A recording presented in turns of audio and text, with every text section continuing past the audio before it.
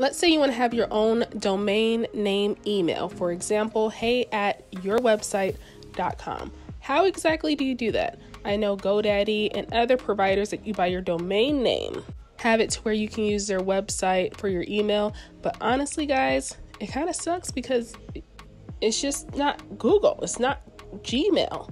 I want to use Gmail. So how can you use Gmail for your own domain name? Hey YouTube, it is Miss Technical, and I made that video back in 2022. It is now almost about to be 2025, and Google has made some changes. So if you're wanting to still use GoDaddy for your domain, but Gmail for your email, this is an updated video, and I'm going to show you how to do that.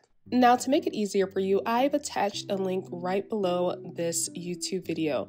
And the reason why you want to click on that link, you're going to see a page that looks like this, but you also get 10% off from Google for the whole entire year. Now, once you click on that link, you're going to see a couple options to choose from.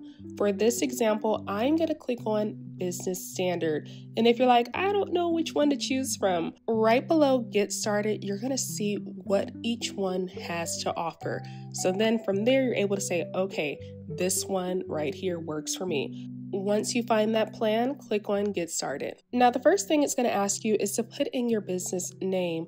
Make sure that you put in a business name that represents your company. For this example, I'm just putting in your business name, and then next choose the amount of employees that you have. The reason why I'd ask you this, because you may have a couple people that may need your domain. For example, sam@yourdomain.com. So you're able to just put just yourself, or if you have a couple of employees, you're able to put that on there as well. Now, this step is pretty easy. You're just going to put in your contact information, and when it comes to email right below, put in something like @gmail.com, something that's personal to you that you will always have access to. It's just for just in case purposes. So put in an email that you will always have access to, something that doesn't have your domain.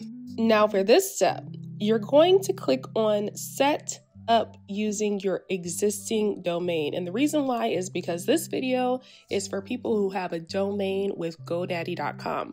So make sure you're clicking on Set Up Using Your Existing Domain. Next, type in the domain that you have with GoDaddy.com and then choose Next. And then for this step, it's pretty self-explanatory. Choose a username and choose a password. Now for this step, make sure you add in that promo code. The promo code is right in this YouTube video as well. Just copy and paste that promo code, and it's going to give you 10% off for the whole entire year. And also, if you are like, are they going to charge me right now? Don't worry, they're not going to charge you right now. You have a trial period for 14 days so that you're able to try it out. And if you don't like it, you can always cancel it. Now for this, you're just going to type in your personal information as far as your billing and your card information, and then click Next once you're done. Then you're going to see something like try Gemini for a bigger productivity boost. I use Gemini because I'm a developer, so I use it for like their API when it comes to me developing apps. But honestly, if you use ChatGPT and those other things, you don't really need this. So you can skip it if you like. Now here comes the fun part. It is time to verify your domain. So click on Get Started. Next, you're going to click on Sign into GoDaddy. And this is going to direct you to a page to GoDaddy.com so that you're able to sign into your account. Once you're signed in, you're going to see a button that says Connect. Click Connect, and then you'll see it connecting.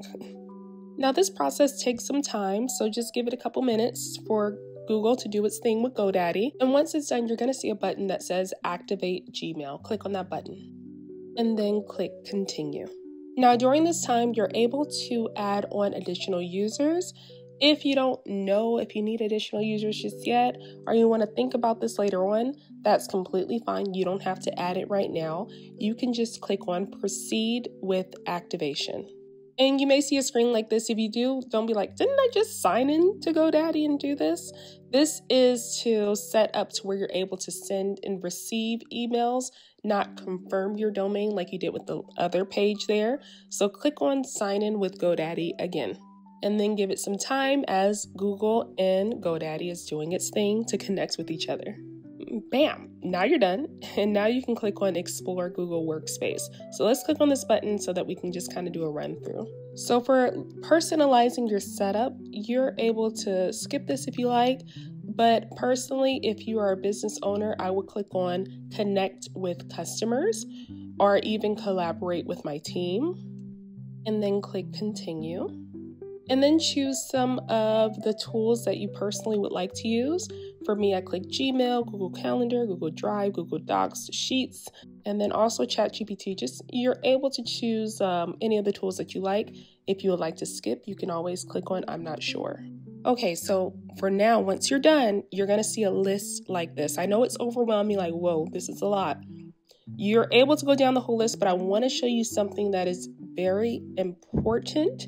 So please pay attention to this part. Underneath Set Up Your Workspace, you're going to see Represent Your Team and then add a logo. Every company needs a logo, especially when it comes to when you're emailing someone. And if you don't have a logo, guess what? I create logos for companies as well. My process is a little bit different. I get companies' logos done within an hour or two because we're jumping on Zoom and I'm designing it right in front of them while sharing my screen. And by the end of our meeting, their logo is done. So let's say you already have a logo. Let's click on Add a Logo. Once you click this button, you're going to click on Custom Logo and then select a PNG file of your logo. Now, when you do this, there is a possibility that it will look like this. And I'm like, ooh, what just happened here? Your logo has to fit in between 320 by 132 pixels. So if it doesn't do this, there is a possibility that it will look like this. So how do you fix this? In my video description, there is a Canva template that you're able to click on.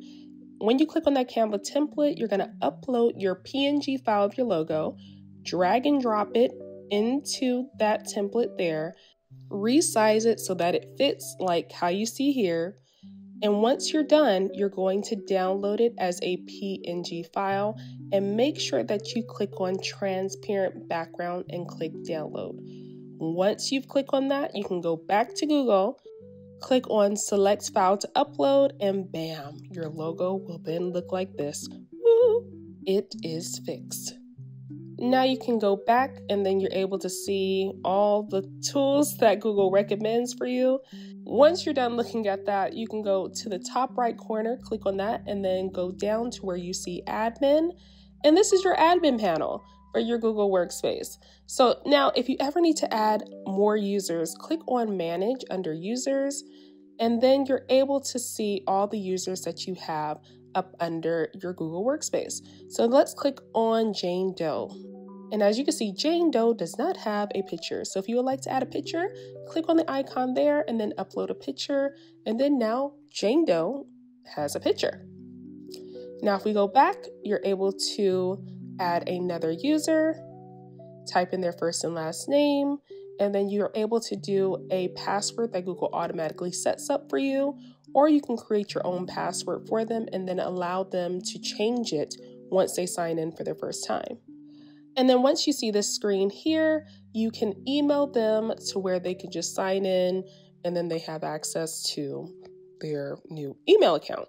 And then if you ever need to reset their password or rename the user or even suspend or delete the user, you're able to do this underneath your admin panel underneath users. All right, guys, thank you so much for watching. Please make sure to like this video if it helped you.